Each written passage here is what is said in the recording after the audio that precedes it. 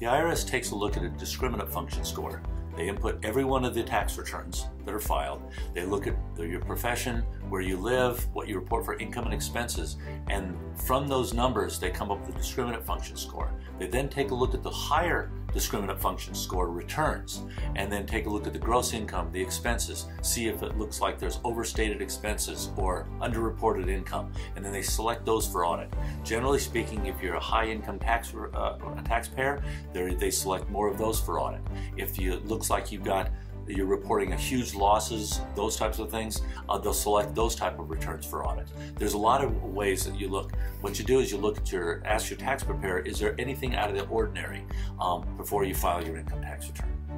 The second thing is the IRS looks at industries. The IRS will take particular industries. Right now they're taking the construction industry and they're looking at those for underreported 1099s, for overstated deductions, for contractors that are paying workers in cash.